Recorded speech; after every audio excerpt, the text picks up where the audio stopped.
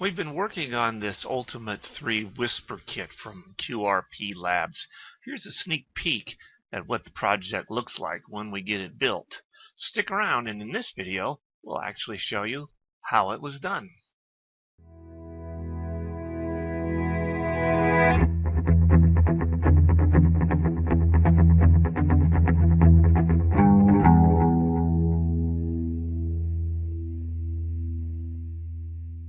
Started working on the motherboard of our Whisper kit.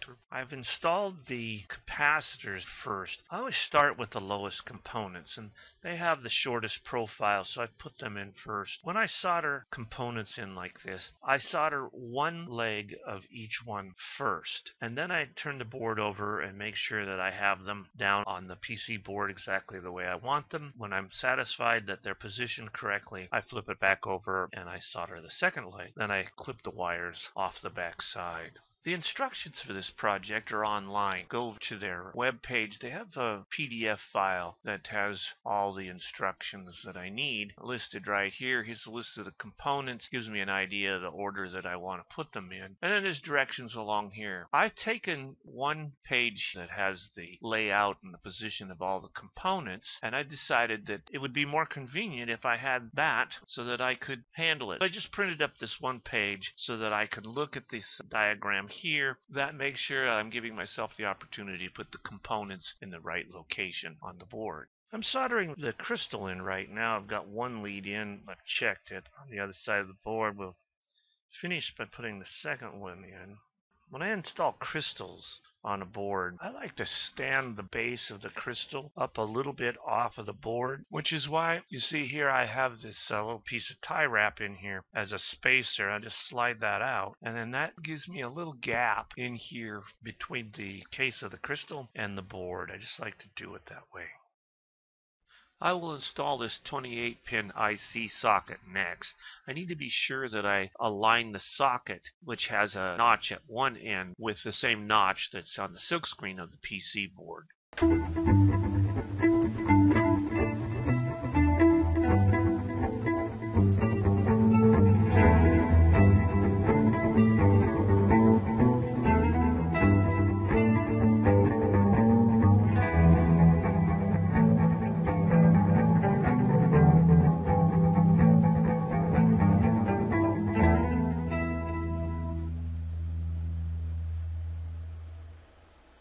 Well, there's 28 pins on that socket, so I've got it all installed right now on the board the way it belongs. If you look down here, you'll see that I made sure that the notch that's in the socket itself matches up with the notch that's on the PC board. That's important. It helps you align everything as we progress through the project. There are places here for 4 transistors that are in the amplifier stage. The kit comes with 2, and I will install those here, Q1 and Q2. Maybe I might want to order a couple more to increase the power. We'll see. We'll try it the way it was made originally and see how that goes.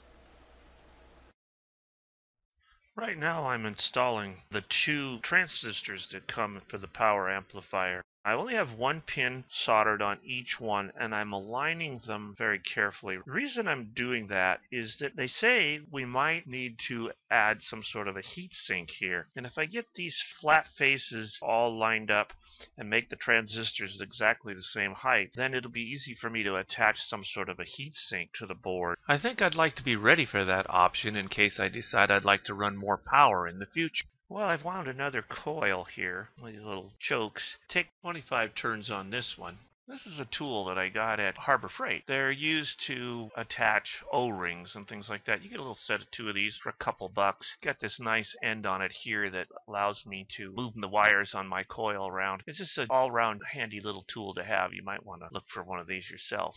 Let's look at the progress here so far. It's coming along. I've installed some headers. You can see here that these 2 headers right here will take the low-pass filter that we built in part 2 of this series. That plugs in there. And then our DDS module is going to plug into these headers right here, like that. So it's coming along. It's a very quick project. Well, now we're going to install a little contrast potentiometer. So this little guy right here. There's a spot for it on the board. It's tight, but it will snap in right? You'll feel it snap in when it's in all the way. We'll just take that, I'll flip the board over, and I'll solder that. I'm going to deviate from the instructions that are in this PDF file.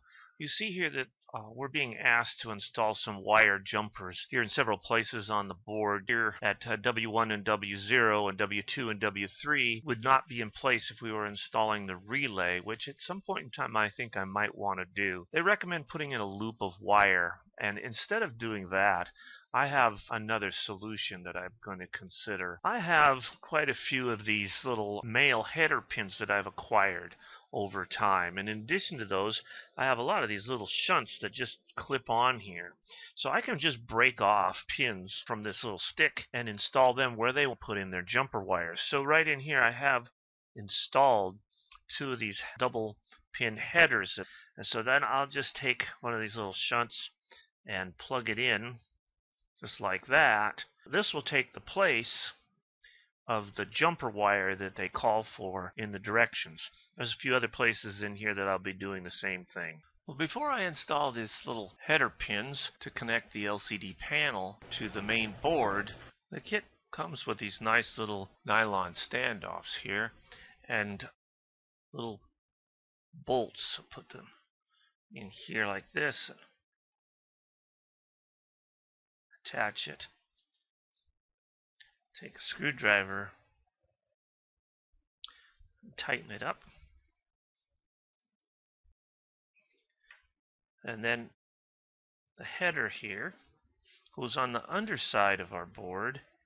It'll fit in right here. Fits in nice and neat right next to that standoff, and then the LCD panel is going to go here on top, almost like a little Chinese puzzle. Oh yes, they were telling us that this isn't going to fit completely in place here. There's a bit of a gap. Well, I've gone ahead and added two more of the bolts to sandwich this together. I have my female and male headers in between here the way I want them. I'll go ahead and solder this together now, and then we'll pull it back apart. Let's pull this thing apart. Do it gently. Work those guys apart. There we go. I might take my tool here and press this thing down now. We know that the pins will go far enough through there. That looks just a little better. It'll put a little bit of gap in there when these come back together, but I think everything will be just fine.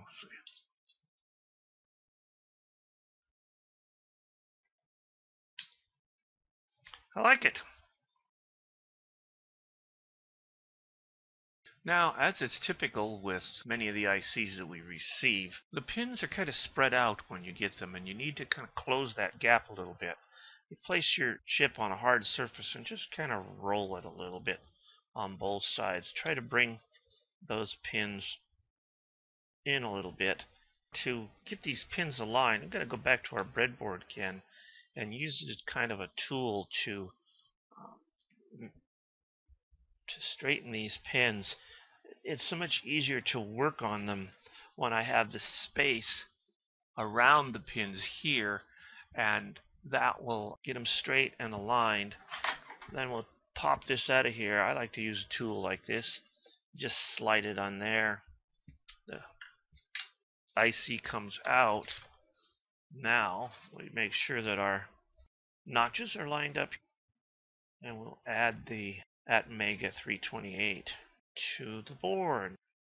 I need to insert a little cautionary note here. I live on the water in a very humid climate. Static electricity is rarely a problem. If you live in an area where static electricity is more prevalent, you should take proper precaution when working with integrated circuits and electrical components.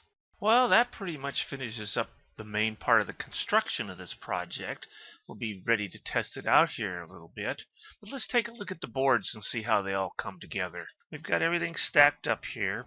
We've got the DDS board plugged in. Here's our low-pass filter. It's all plugged in. And then on the other end, we have our LCD panel. Behind the panel in the two corners, there are buttons, so that when you're looking at the screen, you have buttons that you can press to manipulate the menus. Let's hook it up to some power and see what happens. Okay, I brought out this little 5-volt regulated power supply that I found online. Fairly inexpensive. I like the way that it just plugs in to a breadboard and then it provides the power to the rails on both sides of the board. So we have 5 volts along here and then ground, and then opposite on the other side we have 5 volts and ground. Right now I'm going to run this thing with a 9-volt battery. As I recall, I can put anything between 7 volts and 30 volts DC or AC into this power supply, and I'll get a regulated 5 volts out. So it should be nice and clean. We're going to plug this battery in, and with any luck we're going to see LEDs light up all over the place. So they seem to be doing that. Let's take a look at the screen over here and see if it says anything. There's nothing showing on the screen right here, which I'm not going to be too alarmed about yet, because there is an adjustment here that we can use to adjust the contrast and see if we can get something to appear. Yeah, I see some squares there. Not seeing any text on there. We're going to have to figure out why that is. Maybe this is going to require a little bit of troubleshooting. Troubleshooting the problem was a lot easier than I thought it might be. It turns out that the battery that I was using was just a little on the weak side, was barely putting out 7 volts, and that wasn't quite enough to get through the little power supply. It was putting out only about 3.5 volts. I could light a few LEDs, but not really get much going. So now with a new battery in circuit, you can see here on the screen that we have contact. Our little Ultimate 3 is fired up and running. It's talking to us. So it's time for me to figure out how to program this thing, get my call sign in it, and see what kind of magic it can do. Well, that winds up this video right here in our series. When we come back, we'll see what we can make this thing do. Come back again soon. And hey, don't forget to subscribe, like, and share.